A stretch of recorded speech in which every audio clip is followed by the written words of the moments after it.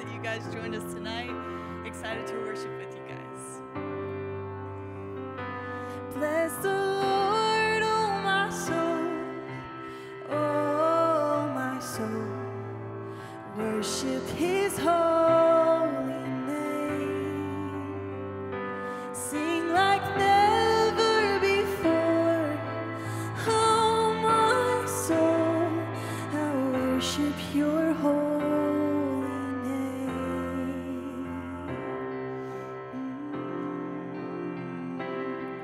The sun comes up, it's a new day dawning.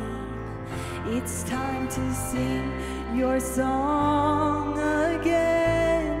Whatever may pass and whatever lies before me,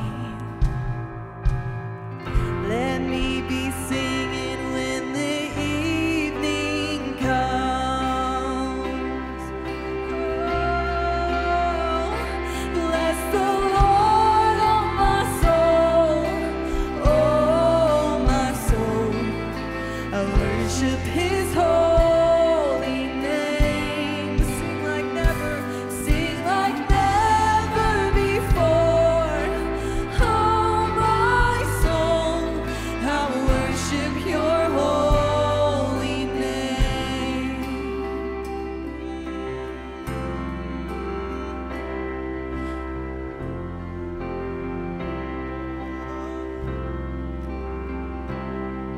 You're rich in love and you're slow to anger.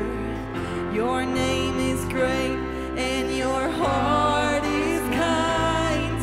For all your goodness I will keep on singing. 10,000 reasons for my heart to find.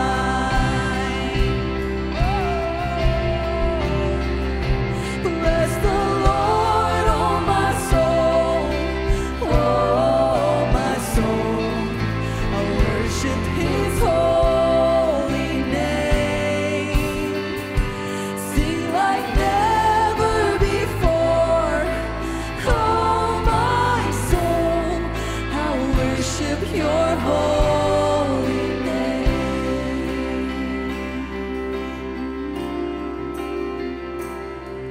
And on that day when my strength is failing, the end draws near and my time has come, still my soul will sing your praise unending.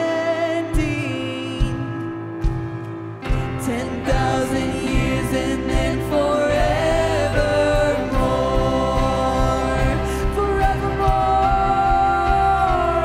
Bless the Lord, oh my soul,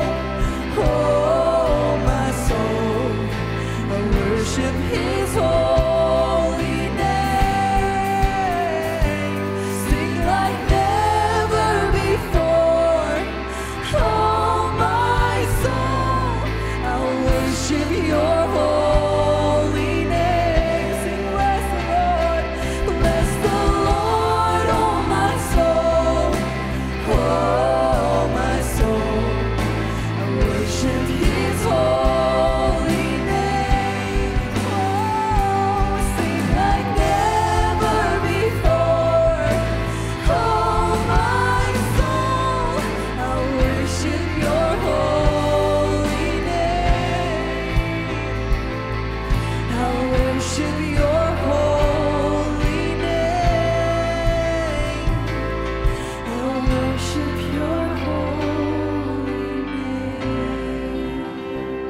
Amen.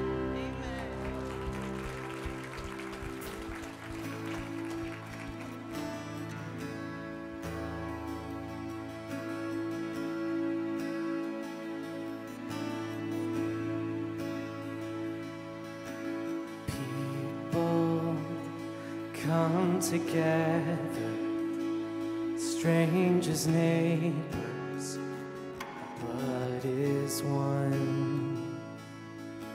Children of generations of every nation, kingdom come. So don't let your heart be troubled. Hold your head up high, don't fear no evil. Fix your eyes on this one truth: God is madly in love with you. So take courage, hold on, be strong. Remember where help comes from. Whoa.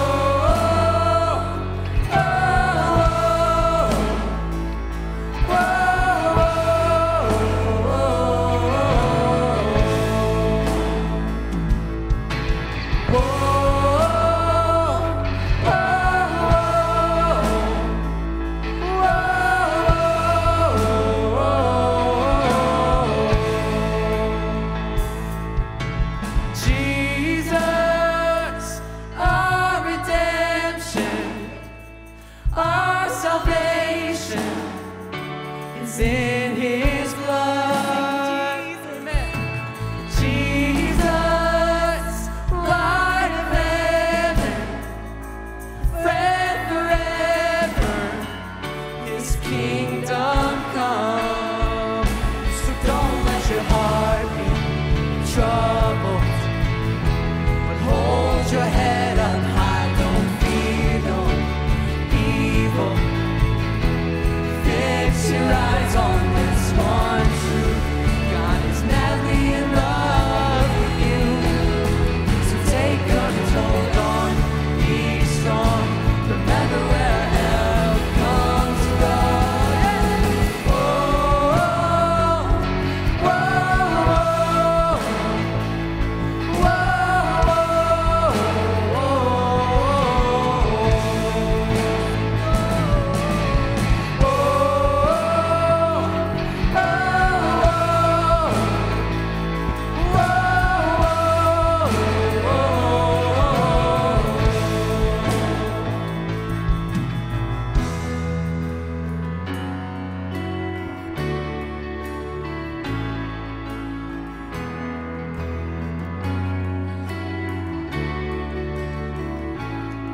swing wide, all you heavens, let the praise go up as the walls come down. All creation, everything with breath, repeat the sound.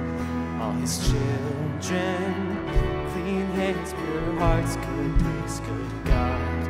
His name is Jesus. Amen. Swing wide, all you heavens, let the praise go up as the walls come down. All creation, everything with breath, repeat the sound. All his children, clean hands, pure hearts, good grace, good God. His name is Jesus. Sing it again. Swing wide.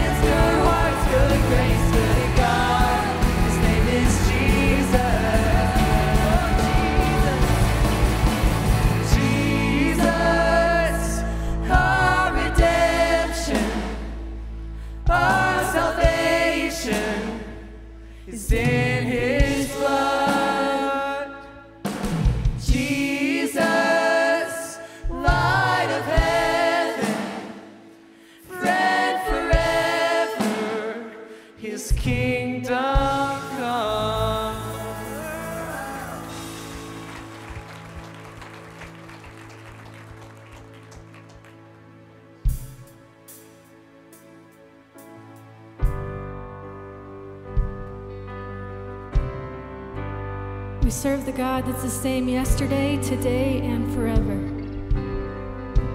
That means the God that we read about in the Bible is still alive. And the same stuff that he did back then, he still does today. It's the same God that we worship tonight. Isn't that incredible?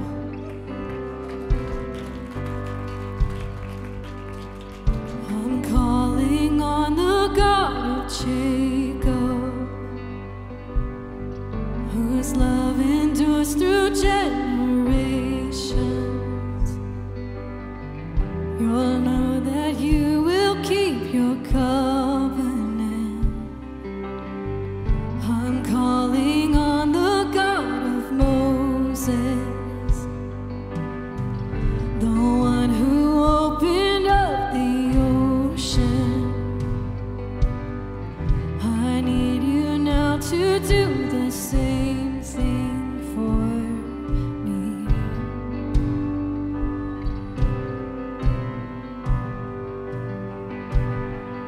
Oh God, my God, I need you. Oh God, my God, I need you now. How I need you now. Oh rock of ages, I'm standing on your faithfulness, on your faithfulness.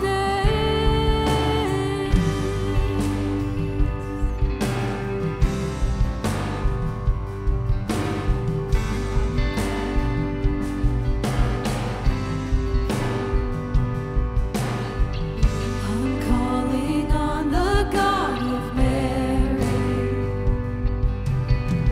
whose favor rests upon the lowly. I know with you all things are possible. I'm calling on the God of David, who made a shepherd boy courageous. I may not face Goliath, but I've got my own giants. Oh God, my God, I need you. Oh God, my God, I need you now. How I need you now. Oh rock of ages, I'm standing on your faithfulness.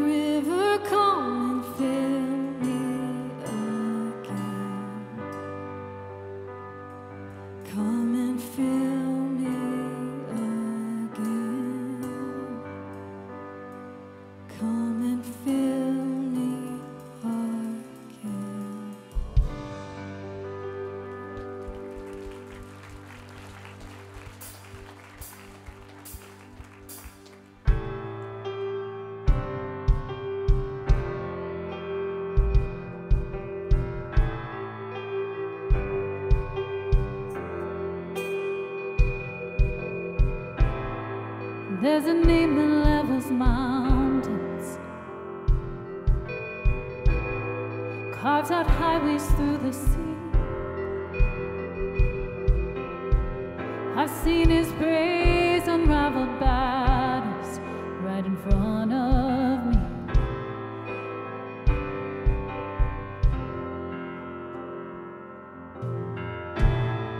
There's a faith that stands defiant, sends Goliath to his knees. I've seen his praise unravel shackles right off my feet.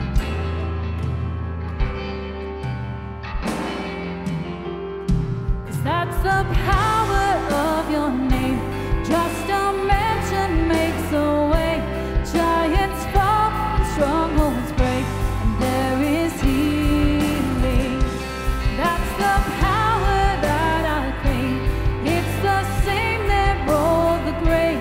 There's no power like the mighty name of Jesus.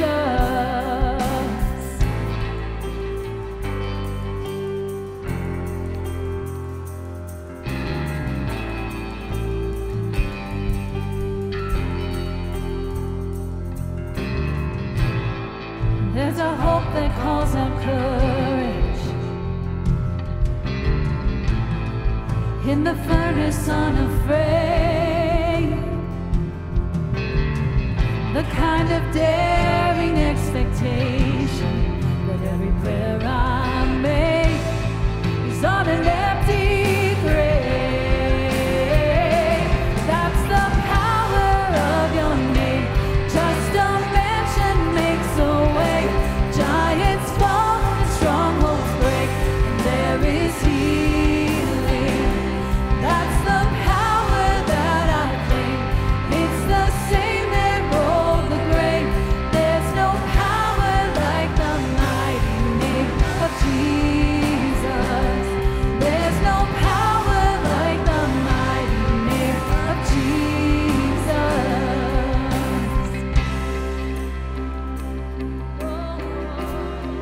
You are powerful. You are powerful.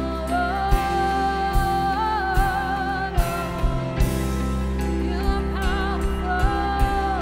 The name of Jesus is the saving name. I see you taking ground. I see you press ahead. Your power is dangerous to the enemy's camp. You still do miracles. You will do what you said. For you're the same God now as you've always been. I see you taking ground. I see you press ahead. Your power is dangerous to the enemy's camp. Yes, it is. You still do miracles. You will do what you said. For you're the same God now as you've always been. Oh, your spirit breaking out. Your kingdom moving in. Your victory claims the ground that the enemy had. Oh, you still do miracles. You will do what you said. For you're the same God now as you've always been. That's the power of your name. Just a mention makes a way. Giants fall, strongholds break, and there is healing. That's the power that I claim. It's the same that rolled the grave. There's no power like the mighty name of Jesus. There's no power like the mighty name of Jesus. There's no power like the mighty name of Jesus.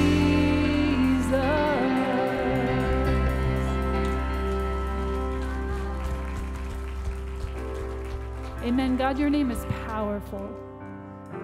God, your name is wonderful. God, help us to trust you that you are the same now as you are before we were ever born. Before you laid the foundations of the earth, you loved us. God, we can trust you now and for eternity. God, we thank you for your Spirit. God, invite your Spirit into our lives. Help us to see the world the way that you do. God, help us to be more like Jesus. Help us to be his hands and his feet. God, we love you and we trust you, and it's in your powerful name that we pray. Amen. Take a moment to turn around and greet someone new around you.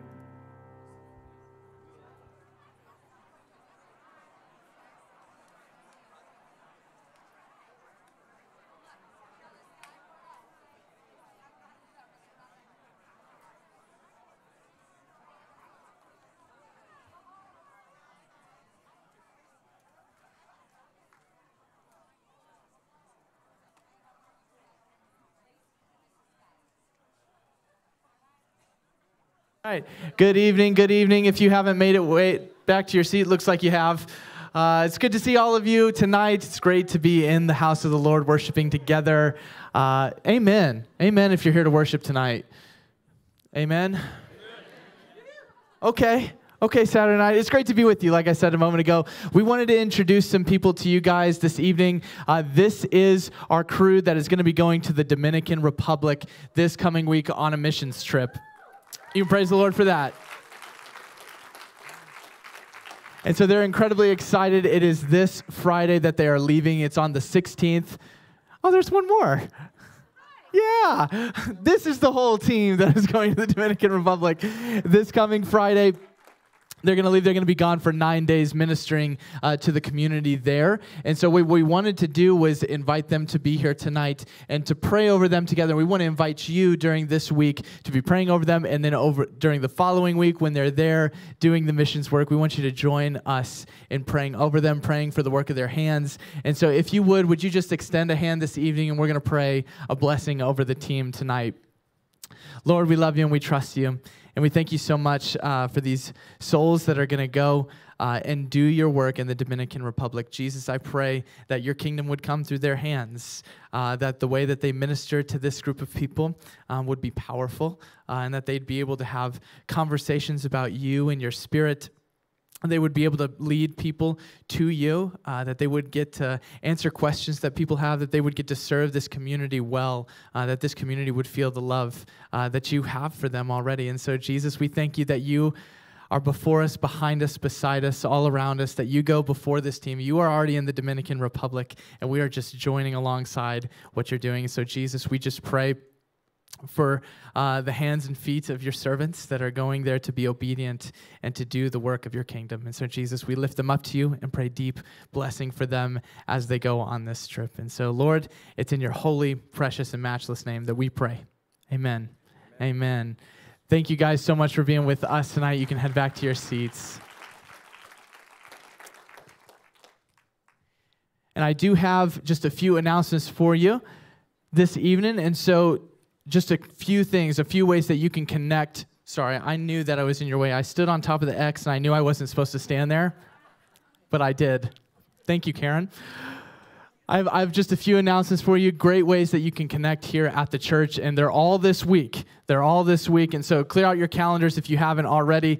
This coming Friday evening, February 16th, you are either getting on a plane to go and serve in the Dominican Republic, or if you're married, you're going to come to the ministry kickoff for our marriage ministry, right?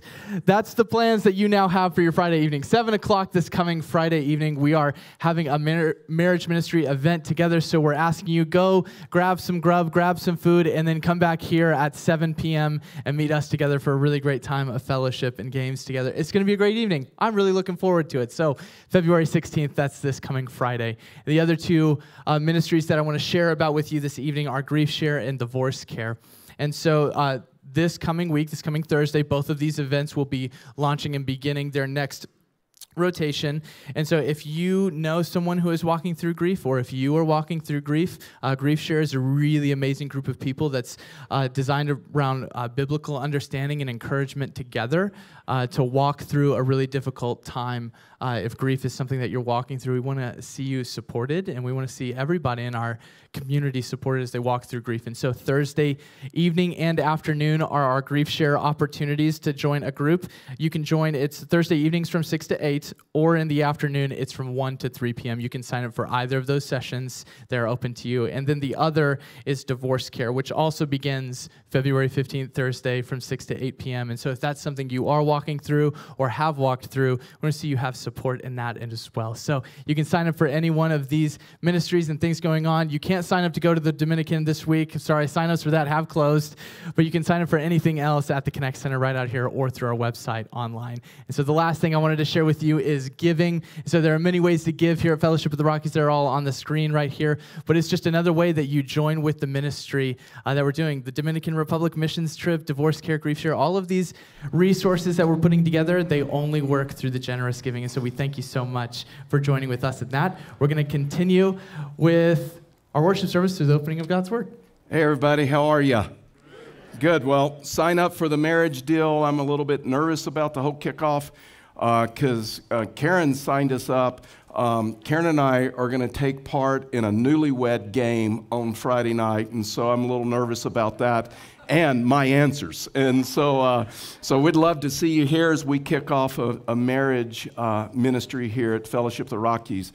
If you have your Bibles, electronic devices, and you can either click to or turn to, if you'd like, to Philippians chapter 2, verses 19 through 30. We're going back a couple of verses. We're catching a couple of verses that we looked at last week, and then we're extending that in. So you can click to or turn to the scriptures if you have them on an iPad, a tablet, a phone, old school Bible, you know, something like that, or you can just follow along on the screens as they come up. We've been in this series called The Power of Unity. And so last week we looked at how my heart plays into this issue of unity.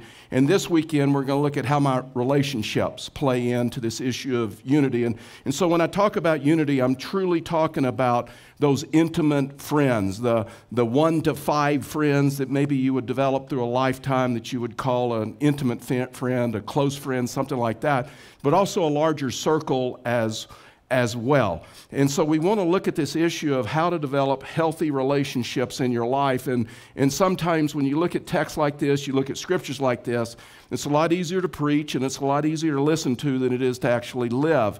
Because honestly, this is hard work. And there's no guarantee that you will develop deep friends in the 1 to 5 range over a lifetime, because it takes 2 people. It takes 2 people to participate. But we want to look at what the Scripture has to say about this issue of relationships and close friends, because all of us, regardless of who we are, we all need healthy friends. We all need good friends around us. This happens to be Super Bowl weekend that us Cowboys and Bronco fans are trying to forget about, right? I am politically correct tonight. I'm a little bit San Francisco and a little bit Kansas City Chiefs. You cannot even tell who I'm rooting for, and so I just thought I would do that. And so, but over Super Bowl weekend, if you listen to any of the interviews or anything, you start listening to these players, and all these players in their interviews, they're telling you about friends and families. They're telling you that, you know what? I wouldn't be here today unless it was from a mom, because of a mom, or because of a dad, because of a coach, or because of friends. And then you look at Christian McCaffrey and Kyle Shanahan, and they're showing the 1999 pictures of the 99 Super Bowl, when their dads were at the Super Bowl. One was a coach, Mike Shanahan, and Ed McCaffrey was a player, and Christian and Kyle were there like running around on the field, and they would talk about being lifelong friends. And then you can look at Patrick Mahomes and Travis Kelce, and they're starting to talk about their relationship and how they would say, you know what, we're like on the same wavelength. We played so much time together. We've done so much life together that we almost know what the other one's thinking even before the other one acts in that way. And so when you look at this, you realize that friendships matter. And friendships matter deeply because there's a lot of people that will tell you, you know what, I wouldn't be where I am today if it wasn't because of friends and it wasn't because of close relationships. And when you look at Scripture, you realize that God never designed us to do life alone. Ecclesiastes, Solomon is writing, and here's what he writes about relationships. He says, 2 are better than 1 because they have good reward for their efforts. For if either falls, his companion can lift him up, but pity the one who falls without a friend, without somebody to lift them up. Also, if 2 lie down together, they can keep warm, but how can one person alone? How can one person alone keep warm? And if someone overpowers one person, 2 can resist him. A cord of 3 strands is not easily broken. And so when you look at this, you realize friendships matter. I mean, you can hang around church or you can hang around Christians for any length of time, and many of them will tell you, you know what, I wouldn't be here without my friends. I went through a crisis. I went through a problem. I went through a struggle in my life, and it was a close Christian friend, or it was a life group, or it was a Bible study. There were some people that came alongside of me. And so when you look at this, you realize that there's a way to develop relationships with you. Around you. And so tonight I want to look at the life of the Apostle Paul. And we pick up the story when he was in a really low place in his life. He was down. He was in prison. He was away from home. He had been in prison for about 2 years, and it would end in his execution. And Paul is surrounded at a low point in his life with loyal friends and loyal relationships. And one man once went all the way through Scripture. It's interesting to read about, but he went through Scripture and he highlighted, he noted all the relationships and all the friends that the Apostle Paul recommended or talked about in the Scriptures, and it's well over 100 names. The Apostle Paul noted about being a relationship and being a friend and being a deep person. And in this passage, he talks about 2 of the closest friends, some intimate friends that he has, Timothy and Epaphroditus. And he talks about them, and he talks about the support that they had given him. And a lot of times there's some misunderstanding about Paul. Some people say, well, Paul was type A, and he was hardcore, and he was rough, and he wasn't very emotional, and all of those things. And some of those things are true. But also, when you look at Paul's life, he always focused on the other person. And you can tell that he cared, and he cared about the people around him. And so all of a sudden you realize why Paul was so effective in ministry, because people around him mattered greatly to him. So this evening I want to give you 4 things. I want to give you 4 things if you want to develop healthy friends around you, especially within your close circle of friends, in your intimate friends. To where if you want to develop them, this is the 4 things that you do. I know it's 4 points. Normally I have 3. It's really 3.2 points because 1 is really quick. How's that? And so here we go. So the first one is this. If you want to develop healthy friends around you, you have to cultivate a genuine interest in others. You have to develop a genuine interest in others. This is Apostle Paul. Apostle Paul actually cared about people around him. He cared about the relationships around him, even the differences in people. It did not bother Paul. It was attraction to Paul. Philippians chapter 2, verse 19, it says, now I hope in the Lord Jesus to send Timothy to you soon, so that I too may be encouraged by the news about you. And so when you look at Paul, you realize that Paul was compassionate, he was a caring person, and he genuinely cared about people. Fact is, as a pastor, Paul cared if people in his church were getting along. There were several times when people were in conflict within his church, and he's like begging them to please find understanding, please find forgiveness of one another. And so Paul comes to this place, and he's away from the church in Philippi. He's in Rome. He sends Timothy back to find out how they're doing. And when you look at Paul cared about that other church. And he could have kept Timothy with him. He could have said, you know what, I need Timothy. I'm in a low point in my life. But Paul wanted to send Timothy back to that church and bring a report back so he could find out how the church is doing, because Paul would say that would cheer him up, because Paul cared deeply for the church. You know how it is when you have like a long-distance relative or someone that lives far away, and they're going to the doctor, they're going to get a doctor's report, and you cannot wait. You cannot wait for the phone to ring for you to find out, how's Dad? Or how's Mom? I still remember when my dad was going through bladder cancer. And I knew when he was going to the doctor, and I knew when he was having a follow-up, and I could not wait for my phone just to light up so that I could find out how is Dad and how is Dad doing. See, this was Paul. Paul was concerned about this local church. So instead of keeping Timothy with him, that probably would have personally benefited him, he sent Timothy to Philippi, because in those days there was no Facebook, there was no text, phone calls, or anything like that. The only way he could find out is to send Timothy and have Timothy bring back the news. Philippians 2:3 says, "Do nothing out of selfish ambition or conceit, but in humility consider others as more important than yourselves." Paul is saying that we not only look on our interest, but we should be concerned about the interest of others. It's not shocking to me when you look through Scripture and the hundreds of names that Paul has listed that meant something to him in his life, that he had that type of relationships, because when you look at Paul's life, Paul cared about the people around him. Paul cared about their relationships, and Paul cared about their situations in life. And there's two positive things that I could come up with, that when you're that type of person, when you care about the needs of others and not only your needs, one thing that can come out is it can help you forget the problems that you're walking through. It can help divert the pain. I'll never forget, 5 or 6 years ago, we had a prayer partner, and her daughter was diagnosed with a brain tumor. And they'd gone through a couple of surgeries and chemo in their midst of radiation. And she came to worship on a weekend, and she wasn't signed up to be a prayer partner that weekend. She just came to worship because she desperately just needed to worship. And she comes to worship, and we had one of those weekends to where it was just like a flood of people responding. And then Luke Hart was the coordinator that day. And Luke looked at this prayer partner that had the weekend off and motioned to her and says, "Could you come down?" And so she begins walking down, and Luke introduces her to a mother and her daughter, which her daughter was about the same age as the prayer partner's daughter, and says, "Would you mind praying with them?" And she said, "Sure." And the daughter looks at the prayer partner and says, "I've just been diagnosed with a brain tumor. The doctors have given me 6 months. I don't really need you to pray for me. Pray for my mom.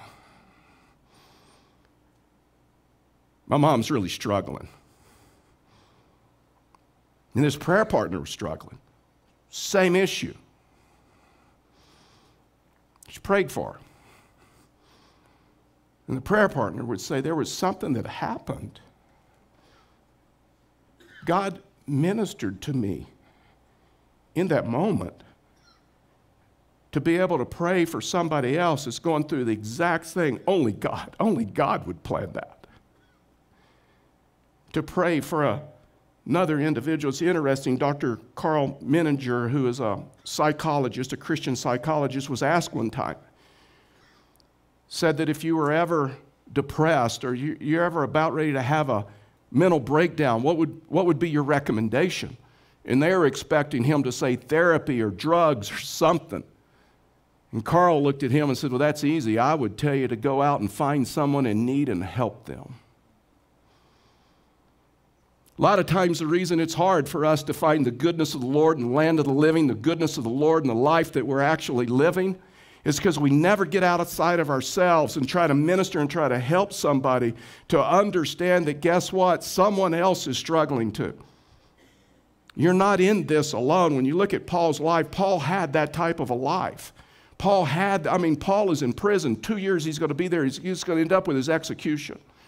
And Paul still cared about the needs of everybody else. Paul never made life about himself. He always turned it back because he understood Scripture. Look at Isaiah 58:10 says, "And if you offer yourself to the hungry and satisfy the afflicted one, then your light will shine in the darkness and your night will become like noonday. And the Lord will always lead you, satisfy you in a parched land, and strengthen your bones." So look at this. "So you will be like a watered garden." This confirms what Dr. Menninger said, right? This confirms that when you come to that place and life is not all about you and your problems are not all about you, that you're able to get out and try to help someone in need and try to minister to someone in need. Another positive that I could come up with, your friends will reinforce you in a time of need. I've seen that happen over and over in the local church to where people that have reached out and people that have helped others, and then when they went through the valley, all of a sudden people are showing up in emergency rooms and hospital rooms and showing up at their house with a meal and all of these other things. Why? Because they had built this relationship. They had been helped in a time of need. Proverbs 17:17 says, a friend loves at all times, in the valley and out of the valley. But a brother is born in for a difficult time. Listen, I'm telling you, if you want to handle the valley, you do not have to go through the valley of long. For sure, God is with you. But intimate, close friends can be with you as well. The second principle, if you want to develop healthy relationships, is offer sincere encouragement to others.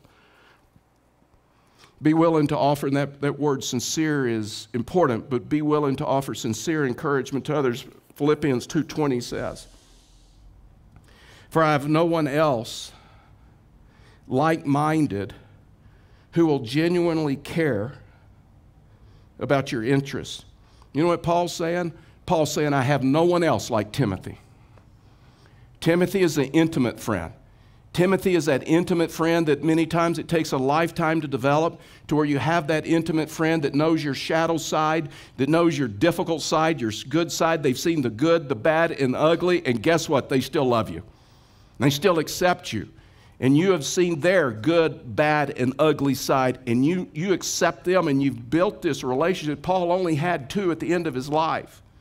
He only had two, Timothy and Epaphroditus. And so when you look at this, you look at Timothy, and Paul is saying, I have no one else like Timothy, and he uses this word like-minded. It's a fascinating word in the New Testament. In the Greek, it really means knitted together. It means one soul. It just literally means one soul. And Paul and Timothy possess this relationship, and it's said in the Old Testament. You can go to David and Jonathan, right, in the Old Testament, and they had this relationship. They had this deep relationship. They said it a little bit different. They said that their soul was knitted together. Scripture says that Jonathan said of David that he said, I loved him as I love myself. And you can have casual friends, and you can have a lot of friends. But I'm telling you, you are blessed if you've worked over a lifetime to develop that intimate, same-souled friend in your life. You're blessed when you have that knitted together, that same-souled or that like-minded soul when it's your husband, when it's your spouse, whether it's a husband or your wife. And Paul had Timothy. And as a result of that, it relieved the pressure off the stress that he's going through in life. Philippians 2:20 in verse 21, it says, for I have no one else like-minded who will genuinely care about your interest. That's a rare friend. It's a rare friend. All seek their own interest, but not those of Jesus Christ. Is what he's saying. Paul's saying, Timothy, there's no one in the world like you. You're genuinely concerned about my welfare. Timothy, you're not on an ego trip. You're not on a power trip. You care. You genuinely care. One of the most demeaning things that you can do to someone is talk down to them or criticize them, make fun of them, mock them. You know, I've learned in life that people may forget the words or the comments that you use, but they will never forget how you made them feel. They will never forget that emotion. Philippians 2:22 says, but you know his proven character, because he has served with me in the gospel ministry like a son with a father. You know what Paul's saying? Paul's saying Timothy is dependable. He's a servant. I mean, if you want to deepen relationships, learn to be an encourager. It doesn't mean flattery. You don't tell people what they want to hear all the time. I mean, if you tell someone that they look marvelous every day and they know they've had some bad hair days, they're going to come to the place to not believe you, right? If you tell people they're awesome every day, they're probably going to come to the place where it gets old and they're going to question whether you're really telling the truth. So flattery, listen, flattery is not an encouragement, and it can be disgusting. Slander is saying something behind a person's back that you would never say to their face. And flattery is saying something to a person's face that you would never say behind their back.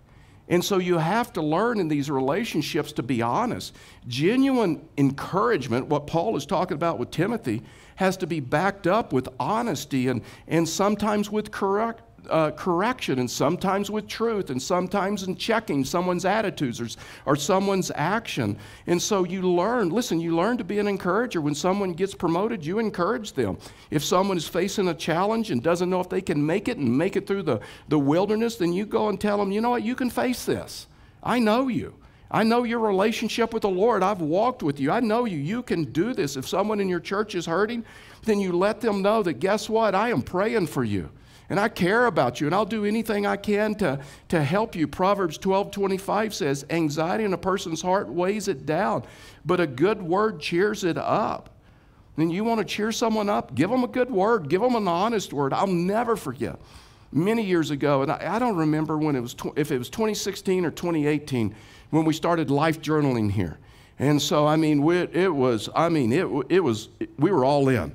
And so we're encouraging everybody to life journal, and life groups are life journaling, and ministry teams are life journaling. It's just simply reading through the scriptures in a year and then doing scripture, observation, application, and prayer.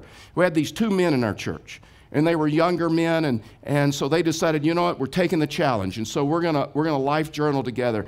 Every morning at 6 o'clock, they would call each other on the phone, on their cells, on their way to work, and they would life journal together. This one morning,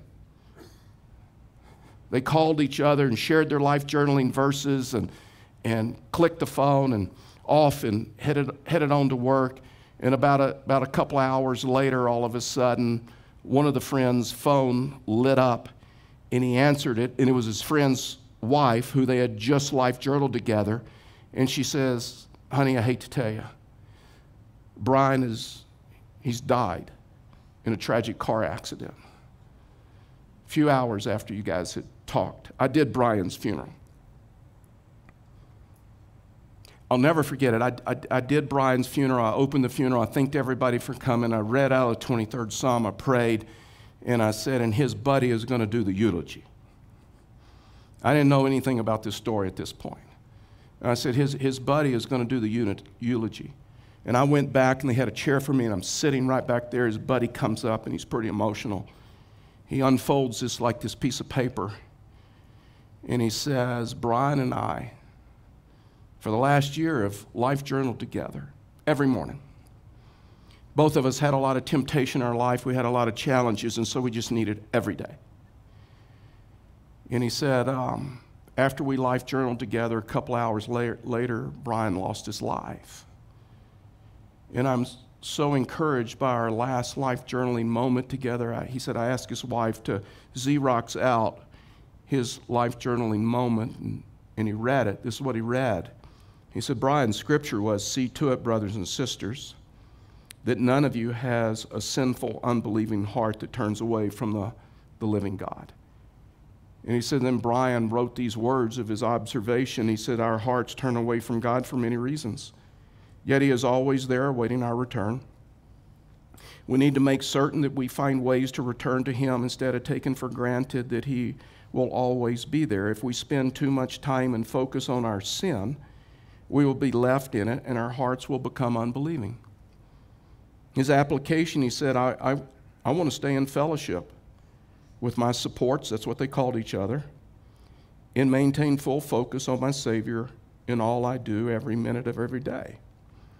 I'll remain aware of sin by staying engaged in Scripture, keeping my eyes and heart open to God's instruction, and talking to my friend. His prayer, Thank you, Lord, for my ability to discern and choose you. I choose you. But I need help watching for temptation of sin and unbelief.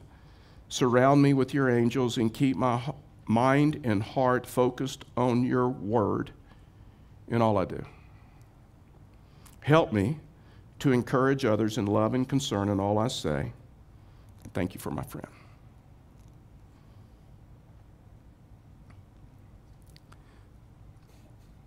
You want to have friends, you want to have close friends. It takes time, and it's really hard for men, especially in this issue of like intimate, close friends. We'll be honest and transparent.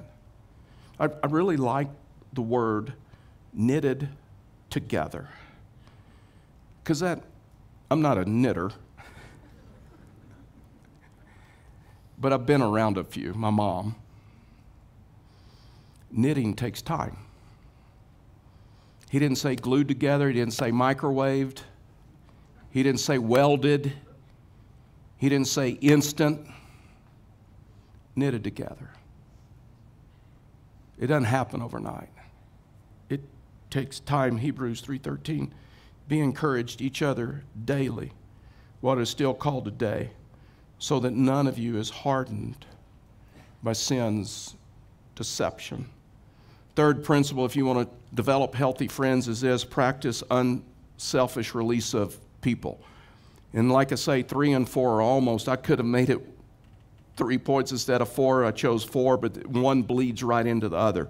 Philippians 2:25, but I considered it necessary to send Epaphroditus, my brother, co-worker, fellow soldier, as well as your messenger and minister to my need. And so there's just a little bit of a backstory. It's an intriguing story about Epaphroditus. Epaphroditus had been sent to Paul. So Epaphroditus was in the church in Philippi, Paul's in Rome. So they send Epaphroditus. They say, you go, because there's no phones. You go to Rome. You talk to Paul because we're worried about him. And then you come back to the church in Philippi and you give us a report. Well, by the time Epaphroditus gets to Rome, he's like almost dead. I mean, he's on his deathbed. And he recovered, but word got back to Philippi that Epaphroditus was deathly ill, and Epaphroditus may have passed away. And so Epaphroditus was concerned about his family. He was concerned about his church. He was concerned about his friends. He desperately wanted to go back to Philippi, but he was sent to help to help Paul. And so he didn't want to let Paul down. He didn't want to hurt Paul. He didn't want people to think he was a quitter. But Epaphroditus came to that place. You know what? Do what God has called you to do, and don't worry about what other people think. And so Epaphroditus goes to Paul and says, Paul, I really want to go home. I think that's what the Lord would have me to do, and I think I need to give him a report that I'm okay. And then Paul cared so much about Epaphroditus because Paul cared about the interests of others and the interest of his church. And Paul could have said, you know what? Timothy isn't here. I don't have anyone to help me. Who's going to support me? These Roman guards, what are you doing? And he releases Epaphroditus. Not only that, he was so concerned about Epaphroditus, he wrote a section of Scripture so that people believed the best and didn't criticize him. Here's what he writes, Philippians chapter 2, verse 26. He said, since he has been longing for all of you and was distressed because you heard that he was sick, indeed he was so sick that he nearly died. However, God had mercy on him, and not only on him, but also on me, so that I would not have sorrow upon sorrow. For this reason, I am eager to send him, so that you may rejoice again when you see him, I may be less anxious. Therefore, welcome him in the Lord with great joy. Don't criticize him. He didn't leave me. I sent him. And hold people like him in honor, because he came close to death for the work of Christ, risking his life to make up what was lacking in your ministry to me. And that leads us to the fourth and last principle. Learn to give people freedom. So many times we are so quick to criticize, and we're so quick to judge, and we're quick to judge people's motives, or we're quick to judge people's actions, and learn to come to this place where we just give people freedom. It would have been easy for Paul to say, you know, Epaphroditus, you want to go home? You're leaving me here all alone, and could have criticized him. And as a result of that, Paul was willing. Paul was willing to give him space. In other words, Paul trusted in the Lord ultimately, and he handled friends not in a controlling, manipulating, judgmental way, but he handled his friends loosely, giving them space to mature in Christ, giving them space maybe to make some mistakes, maybe to learn some things without guilt or without judgment. And so Paul was this guy that trusted so much in God, and he would give people freedom. That he held people loosely. See, Paul didn't make his friends like tiptoe around the issue or tiptoe around him and word that he was going to, scripture them or judge them or say something harsh to them or anything like that. Paul didn't pout when he got hurt or remove his relationships or move his friendships. I mean, when he looked at Epaphroditus and said, Epaphroditus, you feel like God wants you to go home and you feel like your family needs that? I'm going to support you. Maybe that was why Paul had such a magnetic personality. Maybe that's why people love Paul. I mean, listen, I'm telling you, when you look at this knitted together, when you look at that word, you make friends at this level slowly over time. To develop friendships and relationships like this of deep trust, it is not quick. Trust has to be built on both sides. Work slowly so trust is developed. And you know they're mature. I mean, this applies in so many areas. This applies like in dating and like single. And you know what? Quit looking for the instant relationships. Quit looking for Mr. Right Now. Come to the place to where you build relationships with one another and you build trust with one another. Be satisfied with some casual relationships as you build trust and you learn their emotion and their maturity and some of those other things. But at the same time, not being a leech just hanging on, demanding that your friends just include you in everything. And if they leave you out of one thing, don't get upset. Understand, hold your friends loosely. Because if you handle relationships like that, you won't grow your relationship, you'll shrink them. And so this applies, listen, especially in the season of life that I am in with adult children out of the house and grandkids and some of those other things. This applies to parents as well of adult children. When they leave home, the hardest transition I made is moving from a parent to a child relationship to adult-to-adult relationship.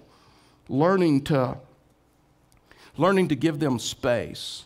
And it takes time. You have to learn to let them go, and you have to learn to let them and allow them to make their decisions and live their dreams and move away and follow God and go on mission trips, adopt a child and make financial decisions and buy a house and take that promotion, deny that promotion, or take a job and come over whenever they want to see you. Might be the hard one. If not, they may feel obligated and guilty and resentful one day. You have to give them a healthy release. And listen, I've made plenty of mistakes in this transition, and I've worked hard to develop adult-to-adult relationships to where they're free to come and go, and even when they come, if they want to go and see their friends and understand that, and allow them to come over whenever they want to, or when they run out of money and just need a free meal. And don't manipulate them, and if they don't do what you want, all of a sudden they're in trouble. I mean, Brittany, our oldest daughter, they live in Colorado Springs, and instead of driving down to Pueblo where they can hear amazing worship and okay preaching, come to lunch afterwards at our house, they've made a decision to go to a church in the Springs. And I could have the temptation to give them some guilt, manipulate them, and let them know that, guess what? People come to this church from Colorado Springs to from Rye, Colorado City, Cotopaxi, La Junta, Lamar, the mountains. I mean, in case you don't know, people drive great distances to come to this church, and I could do that, but it's their choice, right? It's their choice to go to any church they want to go to, and it's my choice to cut them out of the will. And so, But there's that, for all of you that are in my season of life, there's that temptation, right? I mean, there's that temptation. But it's interesting. We have policemen that curb the effects of hate, but there's no one to protect us from those who sometimes just smother us with love. And they don't give us the freedom to make choices, and they don't hold people around them loosely. And you want to hold on, but you have to learn and let them go. And that way, when they come down the driveway to see you, guess what? They want to see you. If you want to have real friends, if you want to develop those close friends, you have to take a genuine interest in other people. And you have to get your mind off of yourself, and you give them space. 2 Timothy 4:16, here's what it says. A few years later, Paul's in prison, and his friends aren't there this time. And here's what he writes. He says, 2 Timothy 4:16, at my first defense, no one stood by me, but everyone deserted me. Man, not be counted against them. What an emotionally mature man. And we don't know what happened to their friends. We don't know if some were martyred for their faith, if some had gotten sick and died, if some of them were in prison for their faith. We just don't know. We don't know.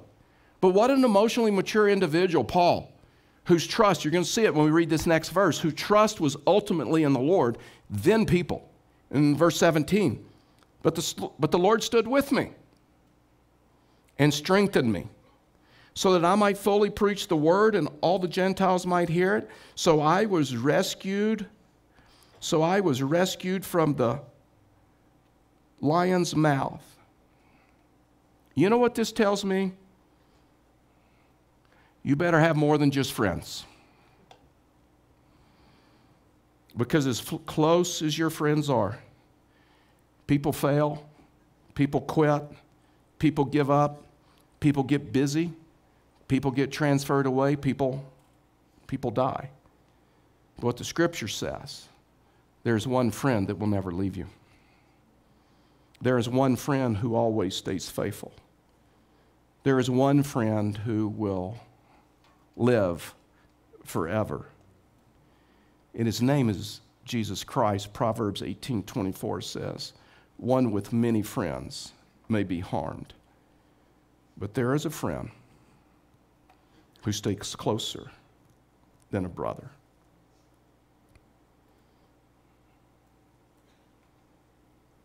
Paul would say, ultimately you need a relationship with Jesus Christ. And out of that is how you develop your friends and how you develop your relationships. And it was with that we take communion. And we're reminded that we have a friend who is closer than a brother, a friend who will always be with you. His name is Jesus Christ. And the Scripture says before he went to the cross, he gathered with the disciples. And it says on the night that he was betrayed, he took bread, he broke it, he blessed it. Said, take and eat this. This is for you. Would you just bow your heads with me just for a second?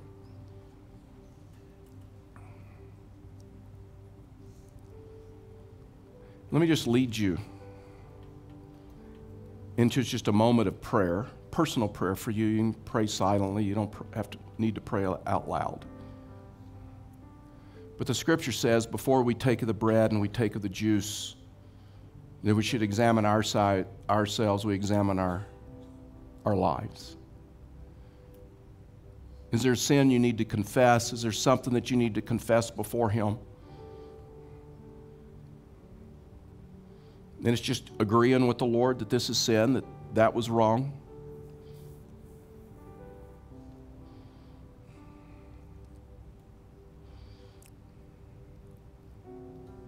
Do you just need to remember one thing where you saw the goodness of the Lord in the life that you're actually living this last week? Whether it was the encouraging word of a friend or an answer to prayer, something that you read in Scripture, something that happened that you know only God could have done that, just something that you're grateful for, something that you're thankful for.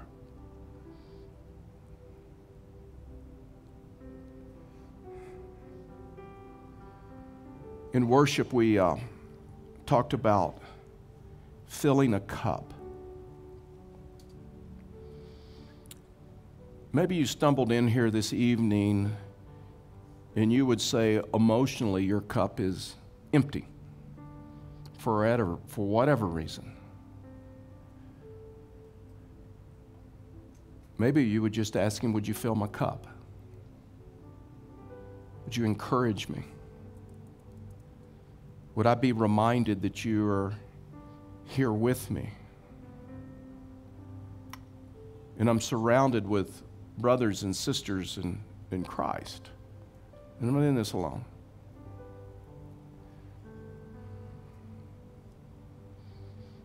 Maybe you have a prayer request. God, would you do this for me?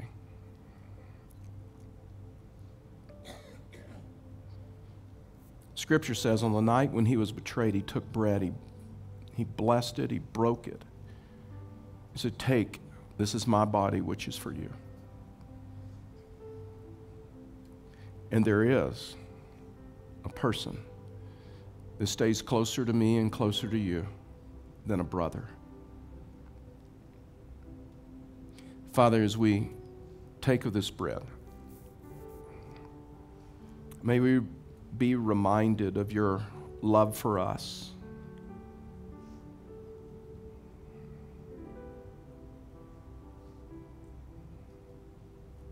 May we be reminded what you did for us on the cross that gives us forgiveness of sin and freedom. For we ask these things in Jesus' name, amen. Would you take of the bread with me?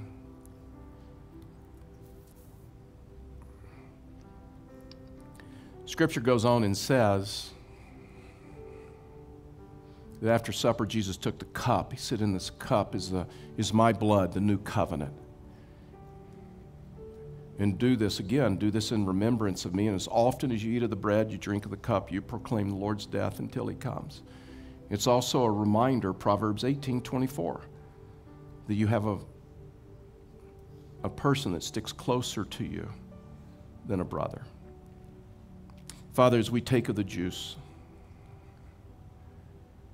may we know that we have been totally and completely forgiven and that we're deeply loved in you, by you.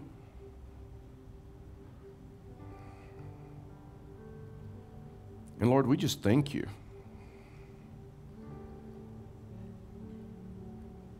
that on this earth you were perfect, but you cared for our interest above yours. It was in the Garden of Gethsemane. You said, not my will, but your will. May the will of my Father be done. As a result of that, you went to the cross and you were crucified. And you rose again on the third day for the forgiveness of our sin. And so we thank you for that this night. For we ask these things in Jesus' name, amen. Would you take the juice with me?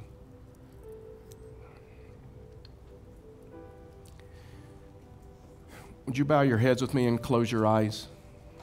Let me ask you, what is God saying to you as a result of this message? More importantly, what is your next step?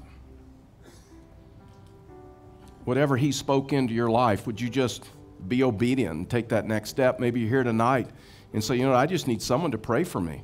I just need someone to encourage me and add their faith to my faith.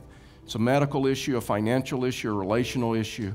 Maybe you're trying to discern the will of the Father and something to do. Maybe you want to celebrate something. Maybe what you're carrying has nothing to do with what I just talked about, or maybe it does. Whatever it is, if you need prayer this evening, as I pray in just a few minutes, we're going to stand. Would you stand with us in a few moments? Step out, begin making your way down to the front. We're not going to be in this moment long. There's something for every one of us to do, whether we're standing and praying either for ourselves or those who are responding, or we're responding. But if you need prayer, you come after I pray and we stand. Father, we thank you for your love and your grace. Holy Spirit, would you draw this church very close to you, and may we respond to you tonight. For we ask these things in Jesus' name, amen. Would you stand with me, please? And then as you stand, just real quickly, if you have a prayer request, if you're carrying a burden, if you just need someone to pray for you, we would love to have the honor and the privilege to pray for you. Would you make your way down to the front? All you have to do is just tell us your name and how we can pray for you. And we'd love to have the opportunity to pray for you, to encourage you. We have story after story, what God has done in the front of this room when people have just humbled themselves and prayed. You don't have to go through all the details. Just tell us your name and how we can pray for you. We'd love to pray for you. We'd love to encourage you. You can come individually. You can bring a friend. You can bring a spouse, a family. Does not matter to us. But if you need prayer, you just make your way down the front. We'll guide you. We'll direct you. Tell us your name and how we can pray for you. And we'd love to have the honor and the privilege, and I mean that. It's an honor and a privilege to pray for you. If you'd like to connect with us, you can connect with us through the Connect cards on the seat back in front of you, whether you'd like to follow Lord and Believer's baptism, you'd like to get in a life group or have an interest in what's going on here or meet with a pastor, you can indicate that in the Connect card.